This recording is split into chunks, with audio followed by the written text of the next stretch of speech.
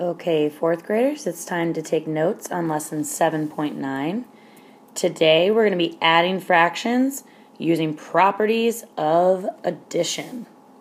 So, let's review those properties of addition first. Let's take a look. It says, the associative and commutative properties of addition can help you group and order addends to find sums mentally. You can use mental math to combine fractions that have a sum of 1. This is our goal today. Look to combine fractions that have a sum of 1. Please write this down. This is going to make our lives so much easier when adding large fractions. Okay, so check it out. The commutative property of addition states that when the order of two addends is changed, the sum is the same. For example, 4 plus 5 is equal to 5 plus 4. They just changed the order that they were in. So when I think of commutative property, I think of order. Now let's check out the associative property. The associative property of addition states that when the grouping of addends is changed, the sum is the same. For example, 5 plus 8 plus 4 is equal to 5 plus 8 plus 4. The only thing that changed was how they grouped them, what they wanted to add first and second. So when I think of associative property of addition, I think of grouping. Okay, and you group numbers using those parentheses. So let's use both of those properties today, and remember our goal. We want to look for fractions that when we combine them, they make a sum of 1. Here we go. Ooh, check out this map near the Gulf of Mexico. The map shows 4 lighthouses in the Florida Keys, and their distances apart in miles. The Dry Tortugas Lighthouse is the farthest west. Mark that there. And the Alligator Reef Lighthouse is the farthest east. What is the distance from the Dry Tortugas Lighthouse to the Alligator Reef Lighthouse traveling between the 4 lighthouses? Well, we'd have to add up all of these fractions that they give us.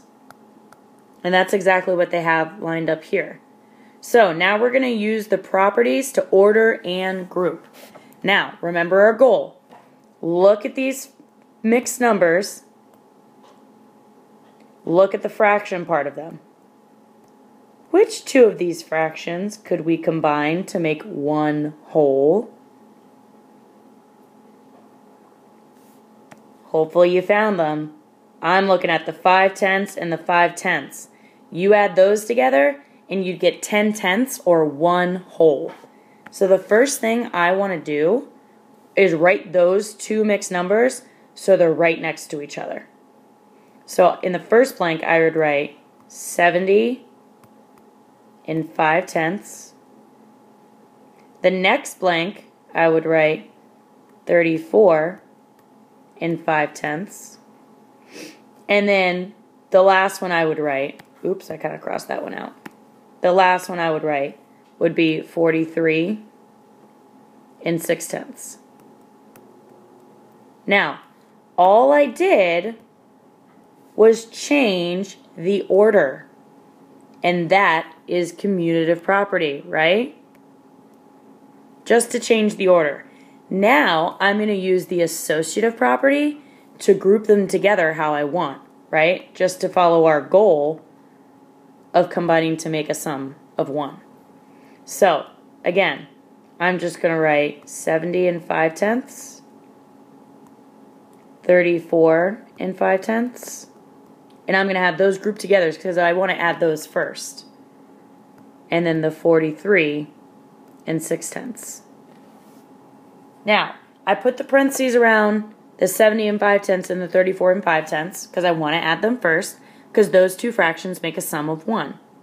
So if you think, over on the side here, 70 plus 34 and then 5/10 and 5/10 make 1. If we add all those up, 0 plus 4 is 4, plus 1 is 5, 7 plus 3 is 10. So really, these two added together is 105. Now we still got to bring down our lonely mixed number over here, 43 and 6/10. Now we have to add 105 and 43.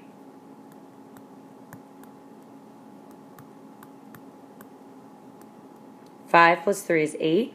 0 plus 4 is 4. 1 plus nothing is 1. So it would be 148, don't forget the fraction, and 6/10.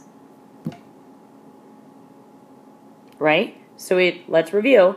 We use the commutative property to reorder them, right, to make our goal of putting those fractions that can make a sum of 1 together. Then we use the associative property to group them how we want. And then we just add it after that. So let's try another one. It says, use the properties in mental math to solve. Show each step and name the property used.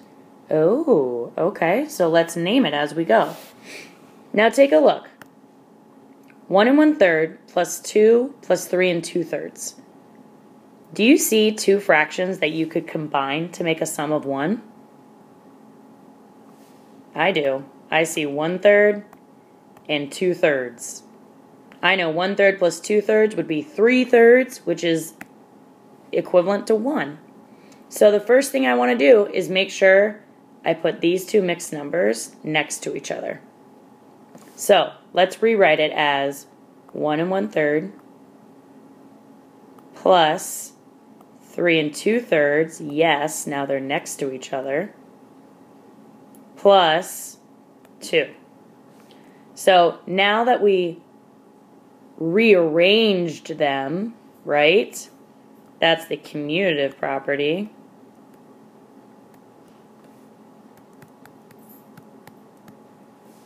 Am I spelling that right? Let's double check.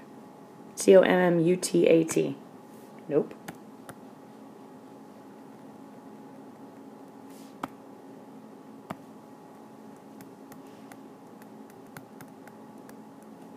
So that was the commutative property, just rearranging them.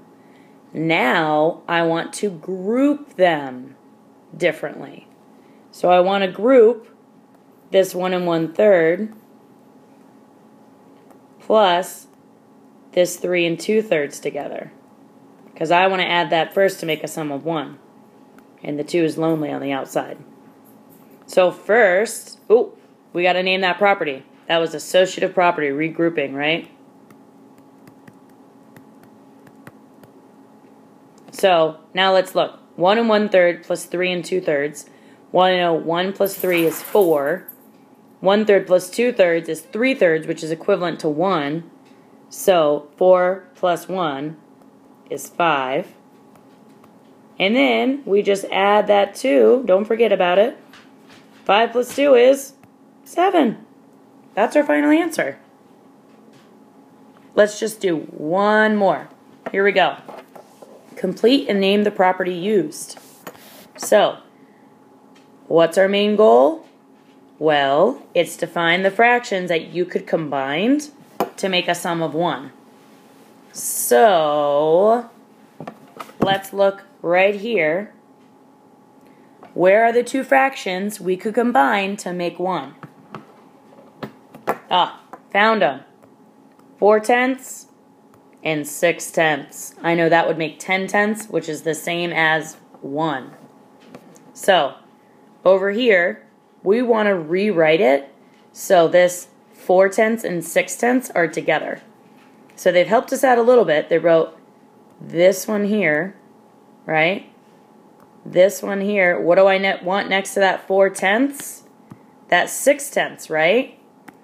So let's write the 6/10 right there. That is rearranging them, right? So it's commutative property.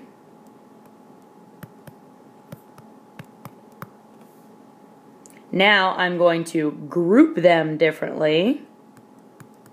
That's the associative property.